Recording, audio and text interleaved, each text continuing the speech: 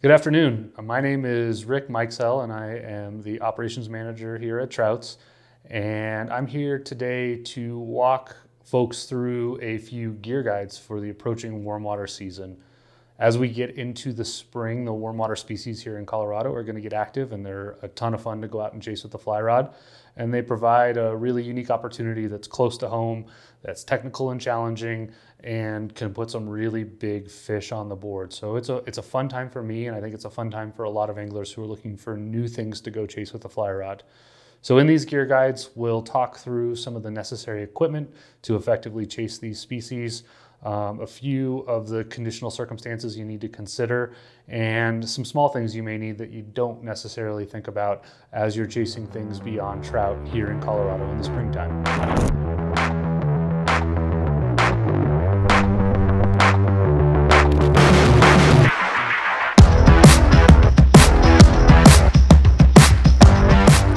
So for today's gear guide, we're going to talk about bass, particularly largemouth and smallmouth.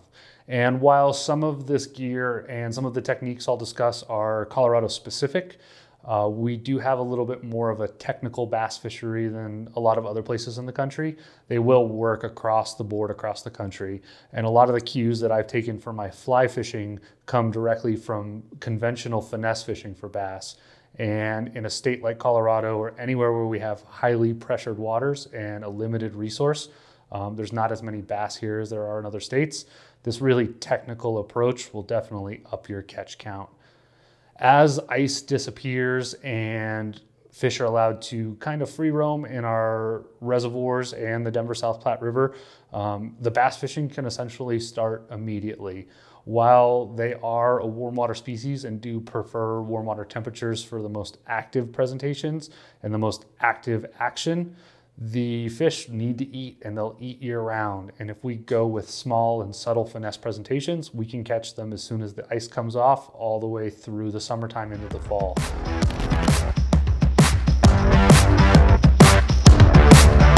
To get started, the most important piece of gear we need to talk about is rods and reels. And from a fish fighting standpoint, the size of the rod isn't super important. Bass like to jump and thrash and leap, and they have really explosive eats, but you're never going to see backing. They're not going to pull super, super hard.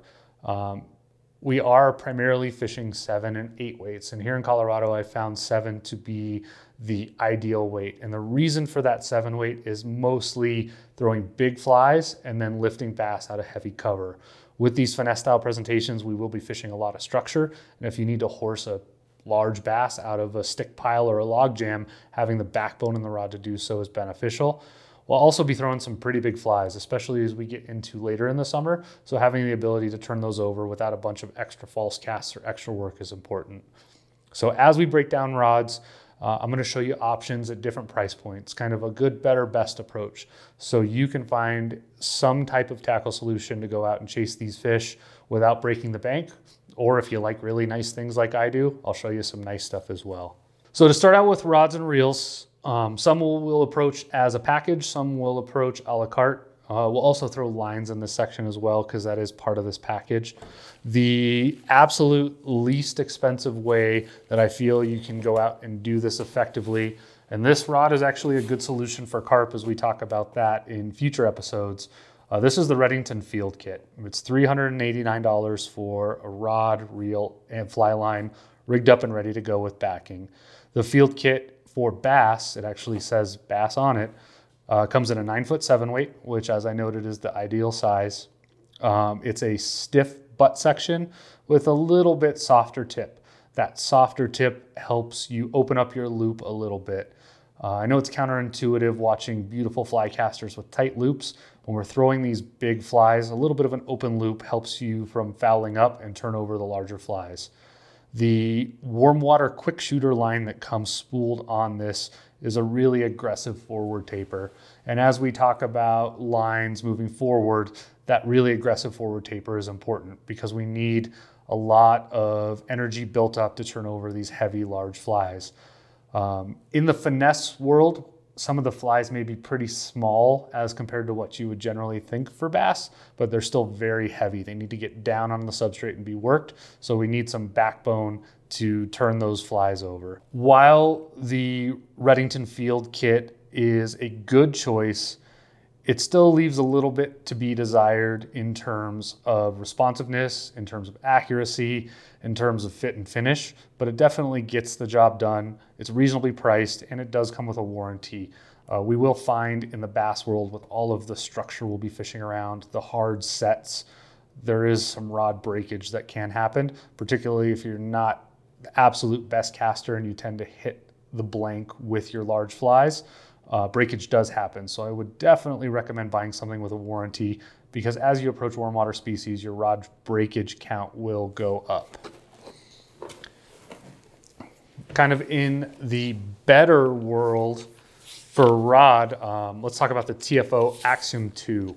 The Axiom 2X is also a good choice if you want a saltwater crossover or you prefer a little bit stiffer rod. TFO has been in the game for quite some time, and they're really well known for making high quality rods overseas at a good price. And while you may sacrifice a little bit of the latest and greatest in blank technology and some fit and finish, they're really high quality fishing rods. I've been really impressed since we brought TFO in at how good they fish for the money. So the Axiom 2 is $339. So just the rod is the price of that kit that we just looked at. But this is a really high quality design and a really thoughtful design. It's got a very stiff butt section and a nice soft tip to keep those open loops like we talked about. It's a decent quality cork. It's got this really nice composite cork in the back and on the tip, which is a nice aesthetic finish. There is a carbon fiber insert in the reel seat to reduce weight. It's a little heavier than you'd see in your premium rods, but it's a lot lighter than the inexpensive rods like the Redington Field kit. The Axiom 2 and the Axiom 2X are an awesome rod for the guy that has nicer rods but wants to round out their quiver for new adventures with something that's not quite as expensive. They fish close to almost as good as the premium stuff, and the fit and finish is pretty darn good. It's a great way to try new stuff without breaking the bank. On to reels for kind of that middle better category. This is the Orvis Hydros 4. The Hydros is a machined aluminum bar stock reel from Orvis with a fully sealed drag. Its price point is a little bit lower than other Orvis and competitor offerings because it is manufactured overseas, but it's a lot of reel for the money, particularly that it's machined bar stock and sealed carbon drag. It's heavier than some of the more premium options. In this bass world, everything's going to be heavy. If you are concerned about arm fatigue, it may be worth considering something on the higher end of the spectrum just to save weight. But for occasional use and for hucking big flies, the weight doesn't really matter. As far as the drag makeup, in bass specifically, there's a lot of thrashing and head shaking and jumping. There's not a lot of long runs. So the drag isn't super important as far as what the total torque is or how smooth it is. You're not going to use the drag a ton in the bass world. That said, if you do want to move into carp or wiper or things that do engage the drag with the same setup, this reel will do that really well. And being fully sealed, you don't have to worry about maintenance or gunk or junk getting inside of it. In urban fishing, we are in the elements. There's lots of riprap and concrete and dirty stuff that can get inside your reel. And the last thing you want to do is lose a trophy fish because your reel seized up because something got into it. So being fully sealed, you don't have to worry about that. So this is a great middle of the road, high value, will work for a bunch of different applications, not super expensive reel offering. Now for those that really like the nice stuff and want the best of the best for everything, this is my personal bass, carp, wiper, lots of things set up. This is the Orvis Helios 3D with an Able SDF reel on it. Helios 3D, the distance rating means that it's quite a bit stiffer in the butt section to generate line speed and power. It's got a ton of lifting power, a ton of power to turn over heavy flies, but a soft enough tip that it still can create open loops. It's one of the lightest rods we carry, so arm fatigue isn't an issue. It's insanely accurate. And as we talk about sight fishing, as we move on, being able to pinpoint a fly and put it in front of a feeding fish is really important. It's beautifully made, fit and finish is top notch. It's priced accordingly, but it's a really nice rod for this application. Paired, I also have the Able SDF reel. The SDF reel is no questions asked, no arguments. It is the nicest freshwater fly reel you can buy on the market right now. It's fully sealed, carbon drag. The drag has a ton of stopping power. It's insanely smooth. The machining and fit and finish is next level. I beat the crap out of my gear. This reel has been thrown on rock piles. It's been dropped off bridges. It's smashed against car doors. The reason that I like Able reels is because I can put them to the test and I know they're going to bounce back every single time. I don't have to send them back for repair often, especially with the way that I use them. You can see all the road rash, all the use patina on that. I don't care that this is a really expensive reel. It's a tool and I'm going to use it as a tool and it can take that beating. So if you want to go best of the best, the Orvis Helios 3D and the SDS is a great way to go. I'm sorry, SDF.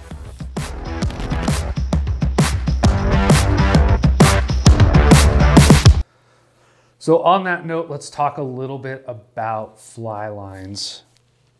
Most cases, 90% of your bass fishing, a floating line is adequate. We'll be doing finesse jigging in structure. We'll be ripping bait fish. We'll be working poppers as the weather warms up a little bit.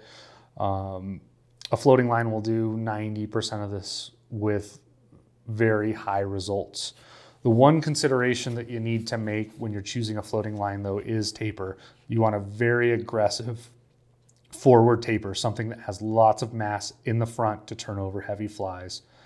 From Scientific Anglers, I brought over the MPX, which is a great all-around line that still has a heavy forward taper.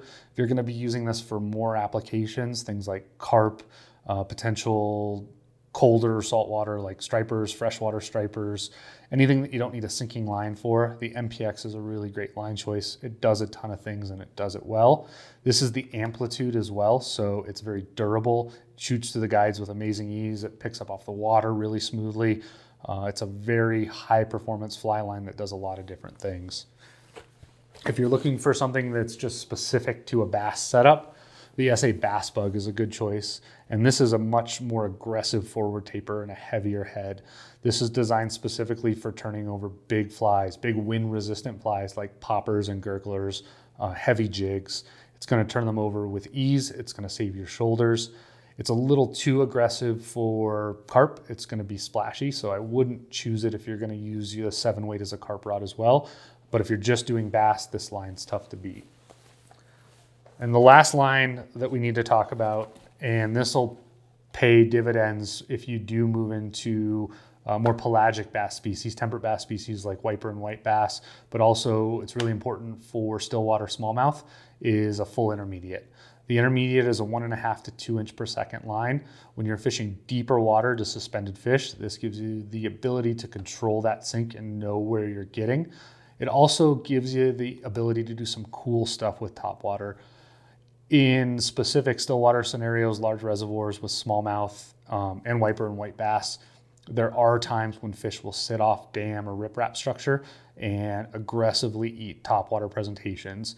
And while the traditional popper, pop and bug works great, something walked the dog or with a really erratic action is even better, and fish really respond to it. So with a sinking line, essentially you can pull the nose of the fly down into the water column, and with controlled twitches and strips of your rod tip, get it to jerk back and forth and walk the dog like a wounded bait fish or something injured. And smallmouth in particular really respond to this.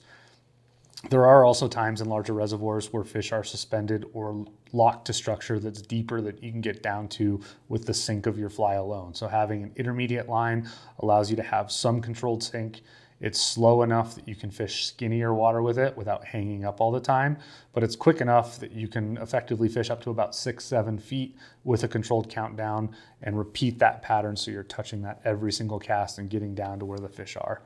So I choose my line based on where I'm fishing. If I'm fishing a larger reservoir where I know I'm going to be targeting different depths, I'll probably bring 2 rods, one with an intermediate, one with a floating line. If I'm just walking a local pond or fishing the Denver South Platte, it's a floating line every time.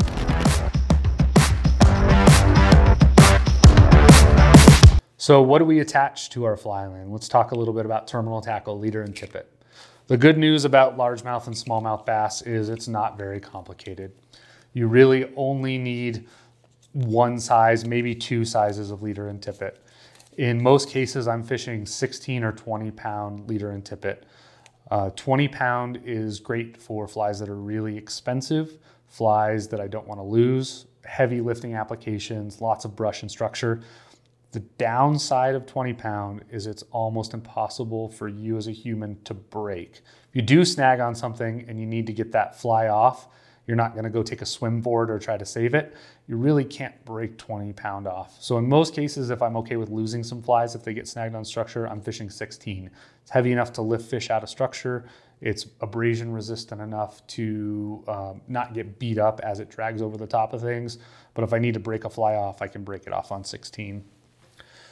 Length of leader is fairly counter to what you're thinking in the trout world. We're fishing really short leaders. This is the Scientific Angler's Absolute Streamer. It's a 4-foot leader. It's really short and it's really aggressive. That super aggressive, thick butt section transfers energy really nice, getting these big flies to turn over. And bass are not leader and tippet shy, so you don't need to have a long leader to keep them from spooking. It's way more about presentation and getting it in the zone. So the short leader gives you a lot of advantage in casting. Off the end of that, I'll attach, depending on what I'm using, 16 or 20 pound tippet. In most cases, I'm using jigged or finesse style presentation, so I'm fishing fluorocarbon because it sinks quickly and it's really abrasion resistant. If you want to fish poppers and topwater on fluorocarbon tippet alone, it's not a big deal. You can do that. It may cause a little bit of sink and put a little bit of weirdness in the action. If you're a really die-hard topwater popper fisherman, you probably want to fish a heavy mono as your tippet, but fluorocarbon is more abrasion resistant, it sinks quicker, it's just better properties all around. So if you're just going to buy one spool, 16 pound fluorocarbon is the way to go. And this SA Supreme tippet is by far the best fluorocarbon on the market. With the AST Plus coating on the outside, it's crazy abrasion resistant. If you need to pick up quickly and get it off the water surface, it's going to break surface area tension. It's durable. I was fishing the Denver South Platte 2 days ago and fishing this tippet, and I missed a hook set and got my flies lodged into a tree. I was able to pull down a branch about that thick to retrieve my flies without anything breaking because this stuff just had so much power and strength to it. So if you haven't messed around with the new SA fluorocarbons, they're pretty special. They're super strong tippets.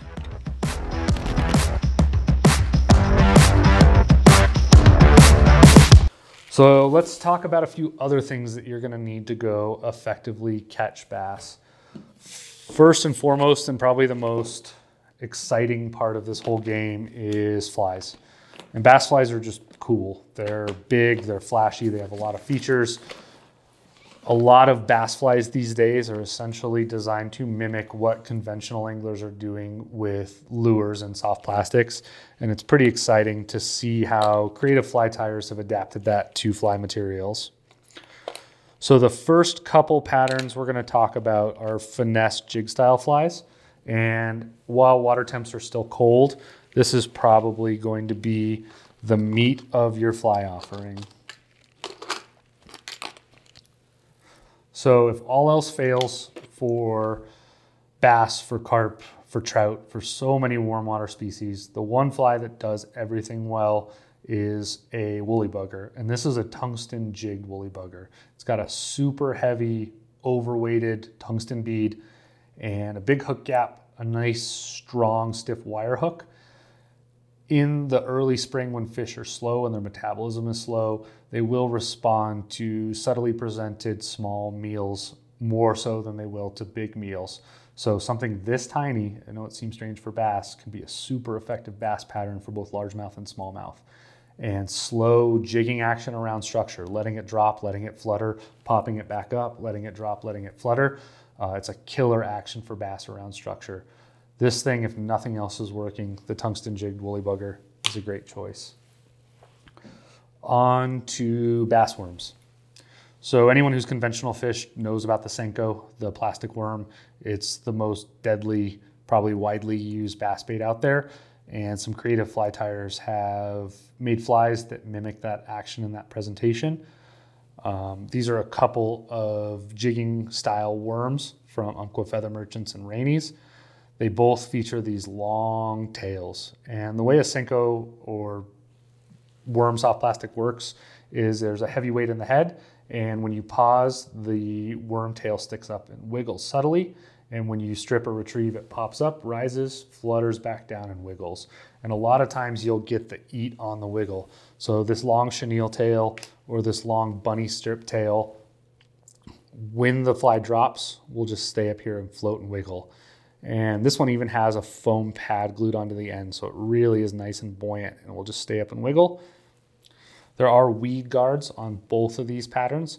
If you're fishing in heavy cover with lots of weeds in the summer, I'd leave them on. If you're not fishing in heavy cover, I'd probably cut them off because sometimes they can foul up on a hook set and you may miss a fish.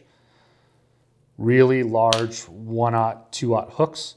The trick with bass mouths is because they're so big and the way that they engulf a fly, if you have too tiny of a hook and you set, you may miss the catch. So a lot of these bass flies are going to have huge 1/0, 2/0, 3/0 hooks to catch the side of the mouth when they set on it. If you watch underwater footage of bass eating flies, it's really cool. Their mouths are so big, they don't necessarily nip or catch the edge of the fly. Essentially, stationary, mouth comes open, entire fly is engulfed, completely disappears. You don't get a ton of feedback from the entire mouth engulfing the fly. It's not like something caught and pulled back. All you're getting feedback on is the lips touching the tippet as it goes through. So you're setting on very subtle eats, and you need that big hook when you set as they open back up to catch the corner of the mouth and get them hooked well and land them.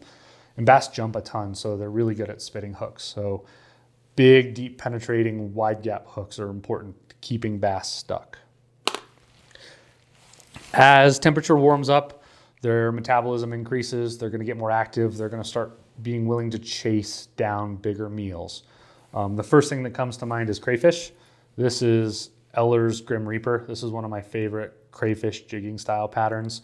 Again, super big, wide gap hook, long point for deep penetration. It's got a rattle in it. Bass respond to noise a lot, so having something with movement and lateral line triggering vibration is important. A ton of rubber legs that just flutter when it's paused, and when it's stripped, this big paddle tail pushes a lot of water. Bass are feeding a lot on lateral line sensation, on vibration and movement that comes through the water. So having flies that move water, that push water, that create a lot of vibration are super important. So this Eller's Grim Reaper is an awesome crayfish or just general jig imitation. Next up is baitfish. Bass like to eat baitfish, and as water warms, they'll chase baitfish down, and it can be really exciting. A few baitfish that I chose, it's the classic, the chartreuse and white clouser. Again, next to the tungsten jig woolly bugger, this is probably one of the second most versatile warm water flies. Catches anything that eats baitfish. It's proven, it's been around forever. It's got great action, it's a proper sink. Pretty tough to beat a chartreuse and white clouser. If you want to get a little bit more technical, the Mojo Minnow is built on the clouser platform, but it has some more realistic features. This one mimics a yellow perch really well, and a lot of our fisheries, yellow perch are a prime bait fish. Solely based on impressionistic and movement features alone, this is the Craft Minnow, the CK Minnow. It's got a bunch of different names. Different companies have tied it, but you can just call it a Craft Minnow. It's got this nice chenille wrap baitfish fur head that pushes water and kind of flutters as it moves, and this wiggly, soft foam tail that has a ton of action as you strip. This is a very buoyant fly, so if you are going to fish it subsurface, you either need to fish it on a sinking line or some type of weight ahead of it. But the movement in the water to this is second to none, and it really gets a lot of fish interested. The last and probably most classically noted fly type are poppers and gurglers. While it's an effective way to catch bass in a lot of places and probably the most fun way to catch bass, Here in Colorado, it's pretty rare that you get a meaningful topwater bite. Usually it's at low light periods, early mornings, late evenings, or on those warm days where we get lots of frontal activity where it's still fairly warm, but it's rainy, it's cloudy, it's kind of crappy out.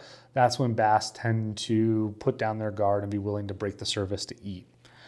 Gurgler style patterns are probably the most effective. They're the least cool aesthetically, but they're more subtle than a true popper. They're going to dive and push water and just hang out in the surface film. And fish that aren't willing to completely come up and break the surface will be more likely to take a gurgler than they would a true popper. We talked about the walk the dog action. This is the Rainey's Femme Fatale. This has a little bill on it, and it has a wedge head, and it has this big paddle tail. If you drop your tip in the water and work this, it'll work like a walk the dog bait. It'll pause and twitch and shudder and stop. And bass, like all predators, they like prey that's easy to catch, and a wounded bait fish is easier to catch than a healthy bait fish. So this is really going to mimic those erratic actions of a wounded bait fish. And then the true classic, the bass popper, the bass bug, the poppin' bug. When you strip this, it throws bubbles, it throws a ton of noise. It looks like a frog or a wounded bait fish. It makes a ton of action, a ton of noise. And when bass eat these things, it's explosive. It's like a toilet bowl flushing. So on those really prime summer days when it's overcast or crummy, pull out a popper and have a ton of fun. It doesn't happen a ton here in Colorado, but it's really fun when it does. What do you want to keep them in? I really like these Umpqua waterproof bug lockers. As I've gone through all the fly boxes over the year with silicone and foam and all kinds of different storage options, the good old fashioned drop them in a Plano with lots of organization has kind of come back into my favor. I like the ability to be able to transfer them in and out of boxes quickly, not have to fight the foam or the silicone pulling them in and out. And this Umpqua waterproof bug locker is waterproof. So if I wade too deep or if it falls out of the boat when I'm fishing out of a boat, I don't have to worry about all my flies getting ruined. Couple locks and it's nice and waterproof.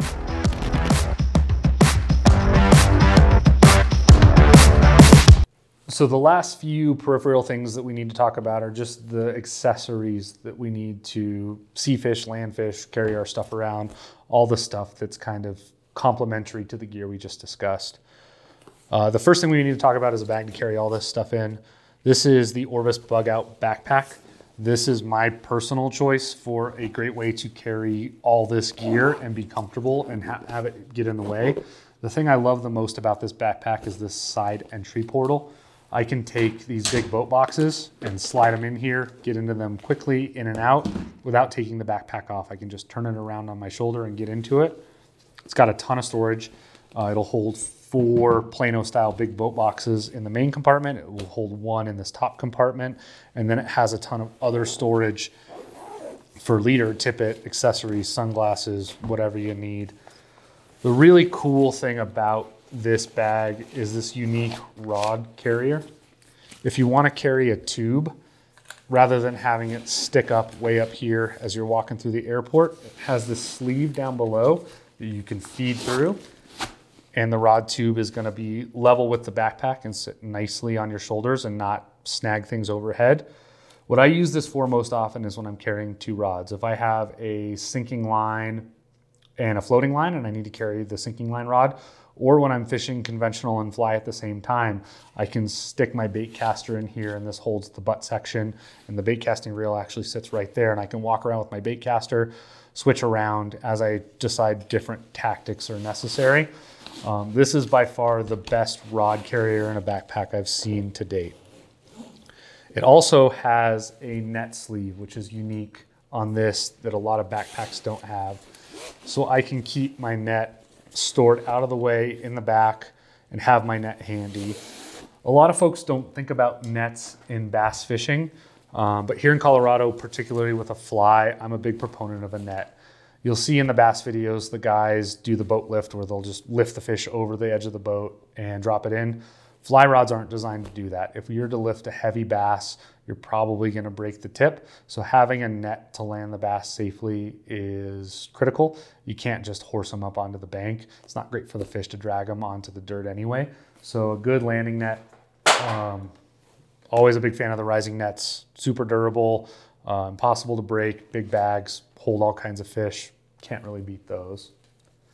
Of course, you'll need basic tool.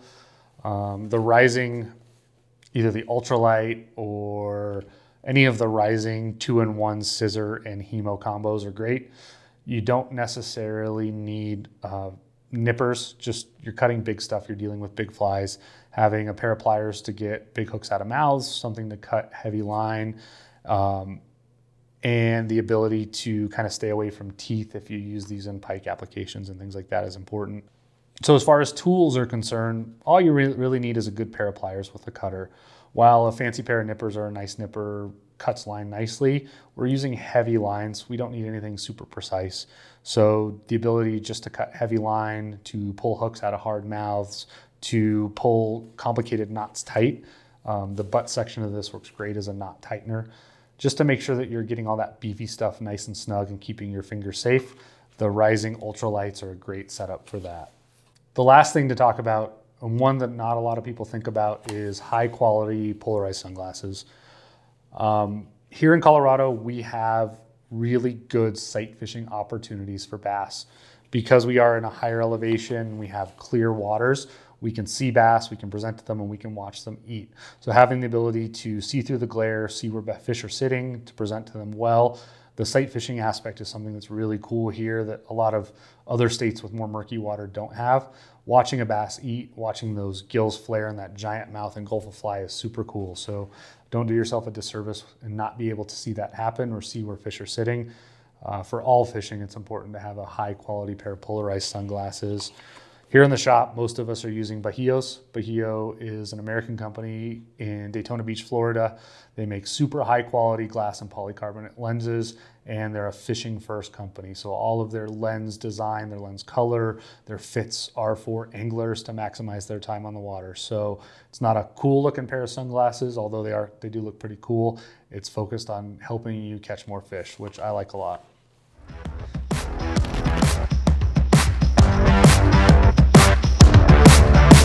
Thanks so much for watching this video. Really appreciate you taking time out of your day to learn about new species on the fly.